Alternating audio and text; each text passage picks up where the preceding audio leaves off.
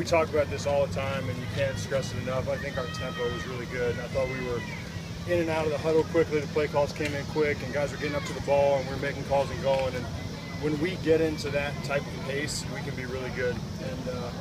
And obviously, you don't look. It's still a preseason game, but I thought it was good. I thought there was a big jump from week 1 to week 2, and that's what we're looking for right now. Y'all seem to do more than normal for post-game practice. Is that any rhyme or reason to that? Well, it's still training camp. I think that that message was pretty clear. It's not.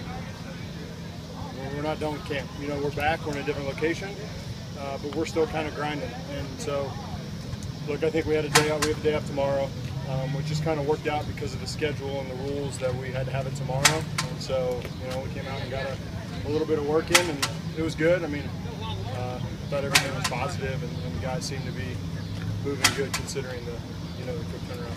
You guys talk about tempo a lot. Is there like a certain amount of time you're trying to get in and out of the huddle? No. Or is it just a feel thing? It's urgency. It's kind of controlled chaos a little bit. How quickly can Drew get the play call in? Can we get up on the ball? Can he make a call? We can get going. It just makes it harder on the defense, and as we get into the season, it gets harder and harder as we start getting into more exotic personnel groupings, more formation shifts, all that kind of stuff. It just puts the defense. It'll put a little bit of doubt into minds. Are we sure we're exactly where we're supposed to be? And